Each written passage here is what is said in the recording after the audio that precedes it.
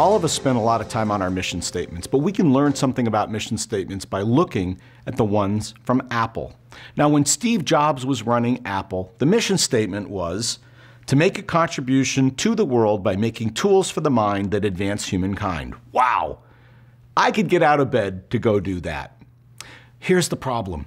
Over time, it changed as the corporate suits came in. Let me read the more recent mission statement for Apple. Apple designs Macs, the best personal computers in the world, along with OX, iLife, iWork, and professional software. Apple leads the digital music revolution with its iPads, iTunes, and online store. Apple has reinvented the mobile phone with its revolutionary iPhone and App Store and is defining the future of mobile media and computing devices with iPad.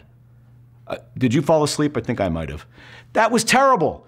That was horrible. Nobody comes to work to do those things. They come to work for the first one. So if your mission statement looks more like the second than the first, it's time to change it up and go for something inspirational that's going to get people excited to come into your business and get to work.